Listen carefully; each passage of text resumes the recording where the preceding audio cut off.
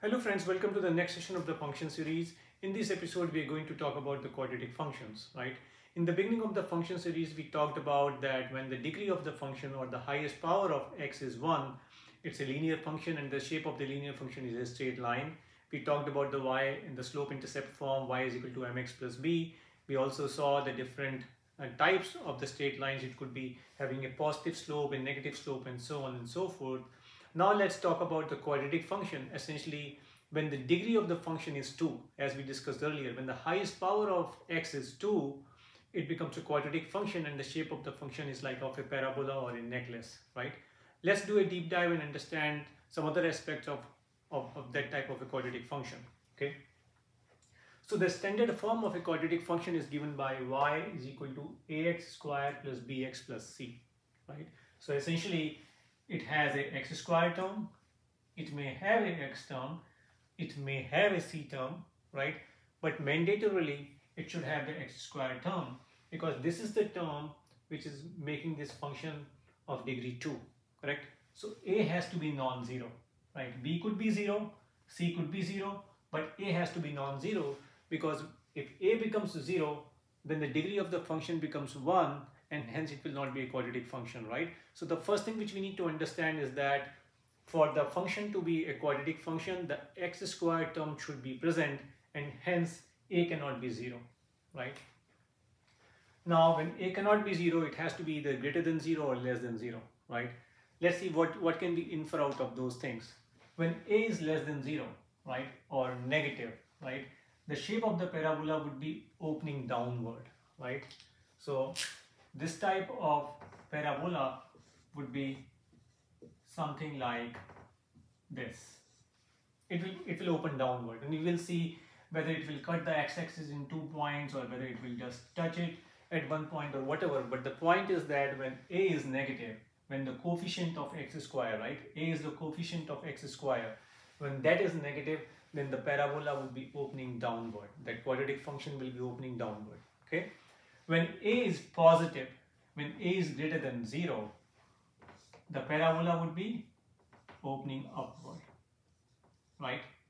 So the moment we see this standard form equation, depending upon whether a is positive or negative, we can immediately conclude whether it will open downward or upward, right?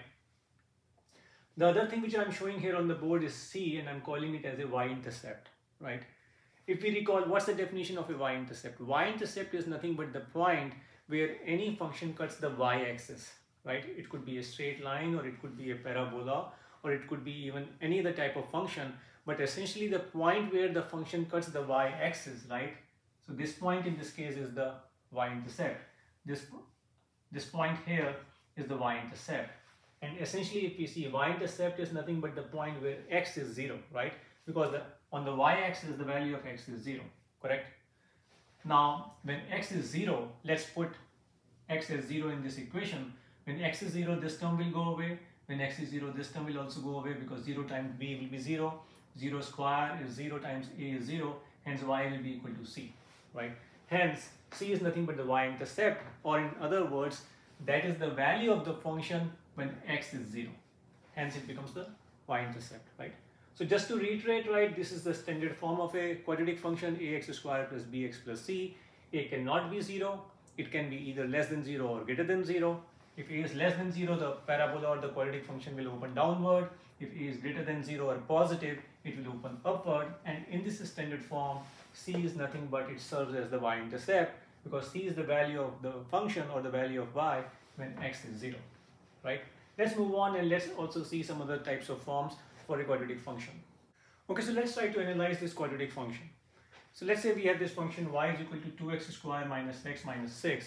And let's see what can we infer out of this function, correct? So clearly it's a quadratic function because the highest power of x is 2, right? Now if we compare this with our standard form, this becomes our a, right?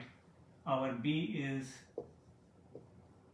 minus 1 and our c is minus 6, correct? Ax squared plus bx plus c. Now we just saw that when a is positive or greater than 0, the parabola will open upward. So in this case, this quadratic function of this parabola is going to open upward, right?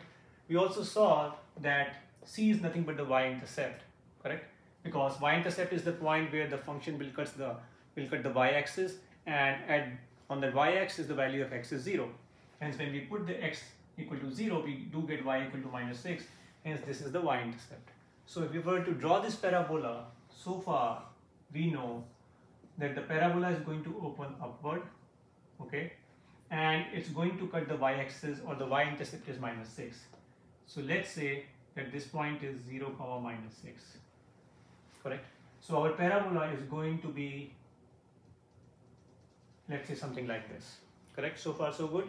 Now let's try to see if we can factor this quadratic function, okay? So y is equal to 2x square minus x minus 6, right? We have seen the grouping method earlier. So if we use the grouping method, we can say that minus 4x and plus 3x are going to be the two factors, right? And then we can take 2x common, we get x minus 2. Here we take 3 common, we get x minus 2. And essentially we get 2x plus 3 times x minus 2, right? So in this case, as we just saw, we are able to completely factor out this quadratic function, and this is how it looks in the factored form, correct? So this is essentially the same thing as this, okay? Now let's try to find the x-intercept. X-intercepts are nothing but the points where the value of y is 0. So when we put this value of y 0, we get the two values of x. One is minus 3 over 2 and the other is 2, right? So these are the 2 points where it will cut the x-axis, right? So minus 3 comma 2, so this point would be minus 3 comma over 2 comma 0, and the other point x-intercept would be 2 comma 0, right? So far we are also able to find the x-intercept. We already knew the y-intercept, and we know that this parabola is going to open upward, right? Now let's talk about the vertex and see if we can find the coordinates of the vertex, right? This is the vertex of the parabola, correct? We know that the vertex passes through the axis of symmetry, right? So there is an axis of symmetry, right, along which the parabola will be symmetrical, correct? Now if we notice, this axis of symmetry will pass through the midpoint of these 2 points, correct? So if we find the midpoint of the 2 intercepts, we can find the x coordinate of this point, right? And how do we find the midpoint? By taking the average or the mean of the 2 endpoints. So in this case, we will do minus 3 over 2 plus 2 divided by 2, right? This is the mean or the average of the 2 endpoints, which is nothing but 1 over 4. So essentially we know that the x-intercept of this point is 1 over 4, right? And which will be the same for the vertex as well. So the x coordinate of this vertex is 1 over 4 comma y. We still don't know the value of y here, but we can plug in the value of x here in this function and find the corresponding value of y, and that will give us the complete coordinate of the vertex, right? So just to quickly reiterate, we had this function, we saw that the value of a was greater than 0, hence it's going to open upward. The value of c was negative 6, so we know that the y-intercept is going to be negative 6, 0 comma negative 6. We factored this function and we got this. Now to find the x-intercepts, we are going to put y equal to 0. When we put y equal to 0, we got the two values of x. Those are nothing but the two solutions of the quadratic function, or the two x-intercepts, right? The points where the parabola will cut the x-axis. So these were the 2 points which we got, 2 comma 0 and minus 3 comma over 2 comma 0. And we took the midpoint of those 2 points to find the x coordinate of the vertex. Once we got the x coordinate of the vertex, we can plug in this point here to find the corresponding value of y, right? So very quickly we are able to analyze how the shape of the parabola would be, what would be the y-intercepts and what would be the x-intercepts, in fact what would be the coordinate of the vertex as well. Okay, let's move on to the second form of a quadratic function, right? We just saw that a quadratic function can be written in the standard form, y is equal to ax squared plus bx plus c, right? It can also be written in another form called as a roots form, right? Y is equal to a times x minus x1 times x minus x2. What are these x1 and x2s here? These x1 and x2 are nothing but the two x-intercepts, right? Or the two roots of the function. And that's why this form is called as the roots form, because it directly gives you the two roots of the function. Let's take a simple example, right? So let's say that we have a function y is equal to 2, x minus 3, x minus 7, correct? Now, if we have to find the x-intercepts, how do we find the x-intercepts? We put the value of y as 0. So we will put the value of y as 0 here, correct? We divide by 2 on both sides, right? We divide by 2, this 2 into get cancelled, 0 over 2 is again 0, right? Essentially, we get x minus 3 times x minus 7 is equal to 0, which will give us x equal to 3 and x equal to 7, correct? So essentially, these are the 2 points, right, where the value of y is 0, or these are the 2 roots of the function, or these are the 2 x-intercepts of the function, correct? Once we have the 2 x-intercepts of the function, we can take their midpoint and find the x-coordinate of the vertex, as we just saw in the previous example. So basically, this is a much easier form, because if we really recall, in the previous example, we had to factor the quadratic function to bring it to this form and then find the x-intercepts. But if someone is directly giving us this form, it's much easier, because we directly off the bat can find the 2 x-intercepts, right? Okay, let's talk about the third form of a quadratic function, right? We saw the standard form, we saw the roots form. Now there is something called as the vertex form of the parabola as well, or the quadratic function. And the reason why it's called as the vertex form, because this form directly gives us the coordinates of the vertex, right? And the vertex form is like a times x minus h whole square plus k. And in this situation, h comma k is the vertex of the parabola. We have to be mindful of the signs here. For example, if I were to talk about y is equal to minus 2 x plus 5 whole square minus 7, right? And I were to ask, okay, what is the vertex of this parabola and what can we infer out of the parabola, right? So the first thing is that our a is negative, right? So if a is negative, the parabola is going to open downward, right? It is directly into the vertex form. Hence, if we try to rewrite in this form, it will be minus 2 x minus of minus 5 minus 7, because I have to exactly write it in this form. There has to be a minus here and then the h.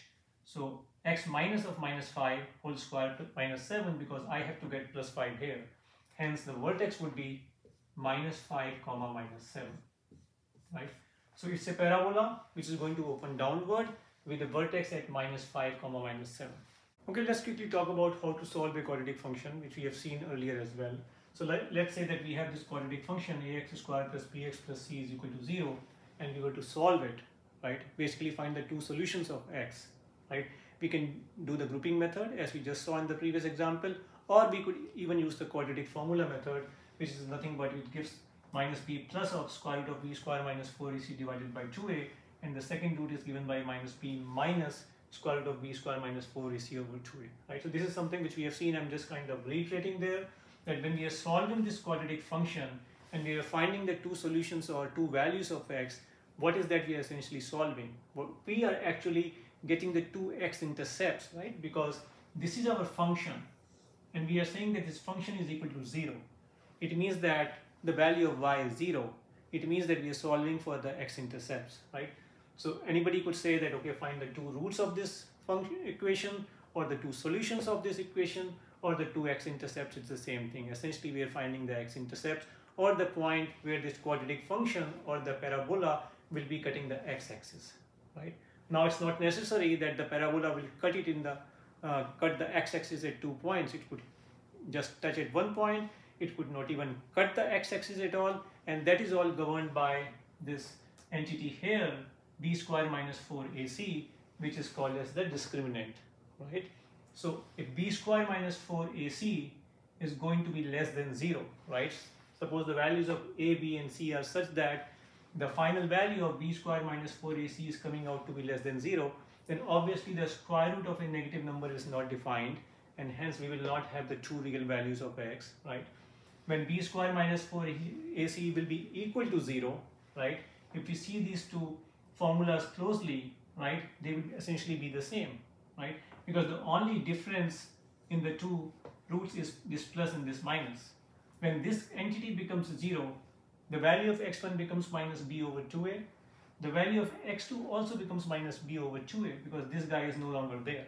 So the point I'm trying to make is that when b square minus 4ac is equal to 0, it means that the parabola will have only one x-intercept. It will just be touching the x-axis at one point, right? Something like this. When b square minus 4ac is greater than 0, then obviously we will have two different values of x or two different x-intercepts. Hey folks, hopefully you liked the video and you found it meaningful and useful. We will take up some more practice questions in our next session. In the meantime, if you have any questions, please feel free to reach out to us at info.mathletes@gmail.com. See you in the next session.